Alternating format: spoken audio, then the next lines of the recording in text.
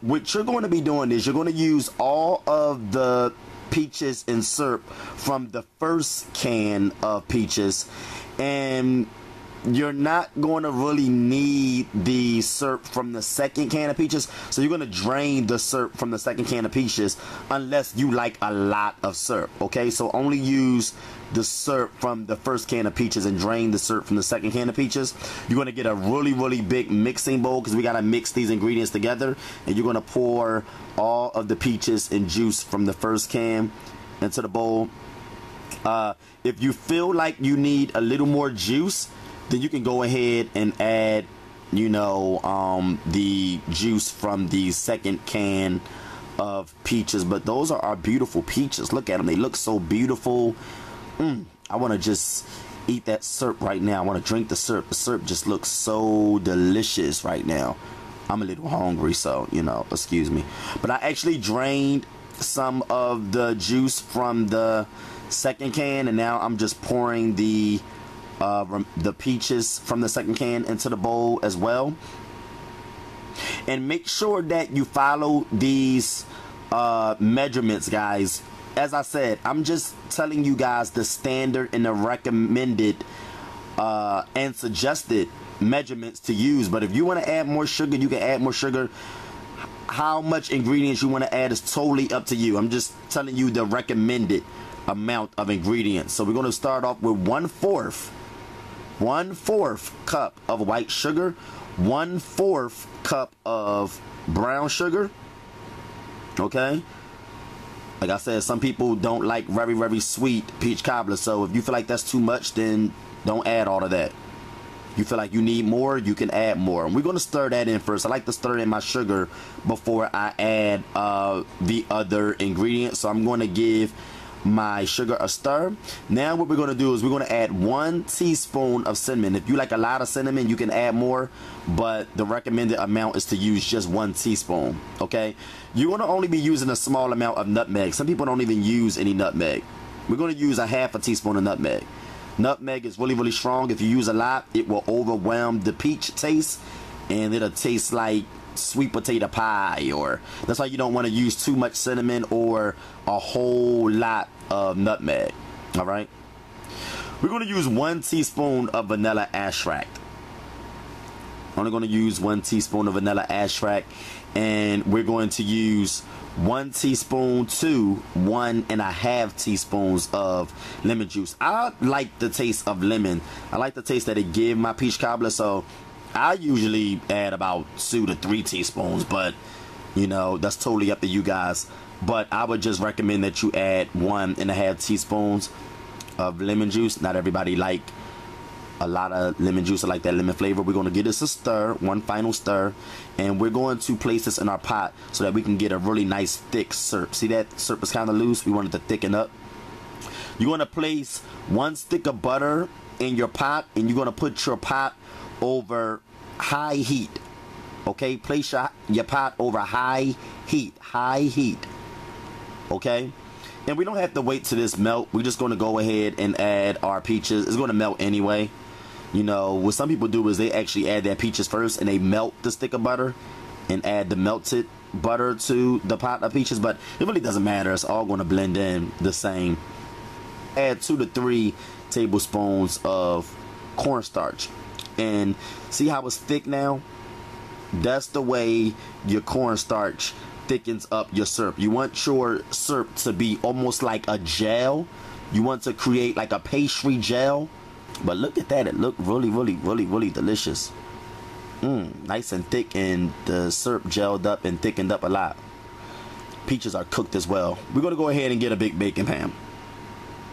Okay, you want to use a small baking pan, or you only want to make 2 small baking pans, you can do that. We're going to get our first roll of pie crust, and we're going to flatten that out.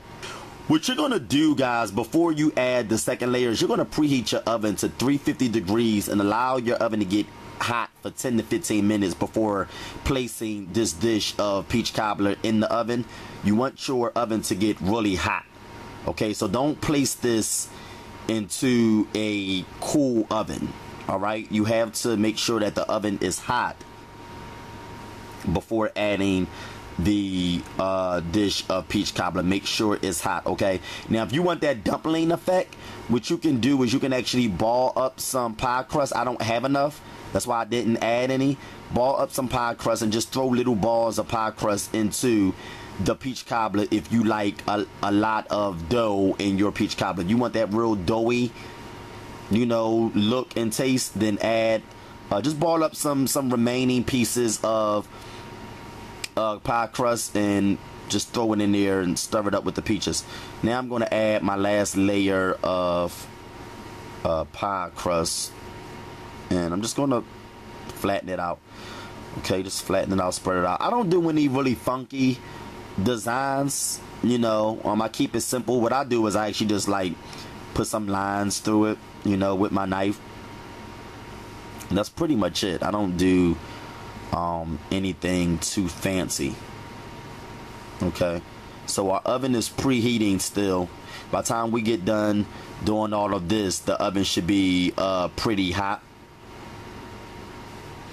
And how long you bake this is you know, just until the top turn brown. When the butter that we're pouring on there now, you're going to use about a half a stick of butter. Okay, and you're going to pour that on the top, and that is basically just going to help the pie crust brown. Sometimes pie crust take a very long time to brown, and just to give the pie crust some flavor and taste, you're going to sprinkle just about like a teaspoon of white or brown sugar on top. Okay, so you want to bake this until the top is brown. No specific time. Just bake it until the top is brown like this. And when the top is brown like this, you're going to remove it from the oven. Okay, so as you can see, the top is nice and brown.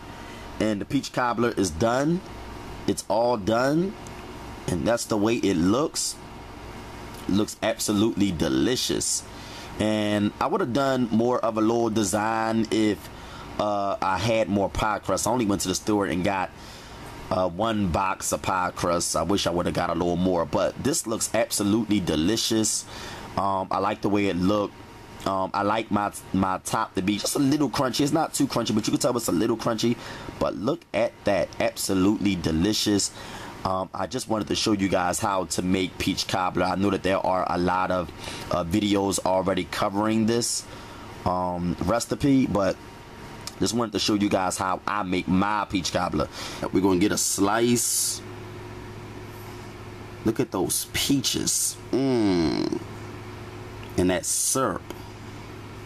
It kind of thickened up, as you can see. And yeah, it looks really, really good. The reason why it's kind of flat and not really big is because of the pan we use. We use a long pan.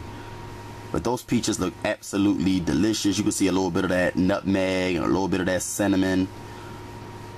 But folks, I gotta ask you.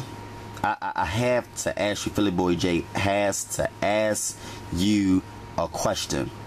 What is peach cobbler without vanilla ice cream? It ain't nothing, I said. Nothing without a big scoop of vanilla ice cream. You can use whatever kind of ice cream you want. I can't eat it without vanilla ice cream. And you have to add some creamy whipped cream, okay? You can use some Cool Whip. Yeah, I like Cool Whip, but I like whipped cream a little better. It's just a little different. This one kind of sprays out, squirts out like that. Shh. Look at that. Absolutely delicious, folks. This is beautiful. You know, I had to put it on my little infamous white paper plate. My little ghetto paper plate. I don't feel like washing dishes, folks. If you ain't gonna wash dishes for me, don't say a word. Absolutely delicious.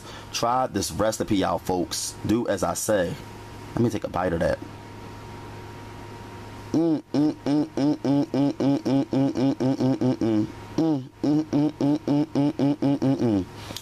It tastes really good, guys. And the ice cream just I don't even want to. Don't even give me any peach cobbler without vanilla ice cream. There's nothing without vanilla ice cream. You know, they need to add this to the actual recipe. Happy Thanksgiving, folks.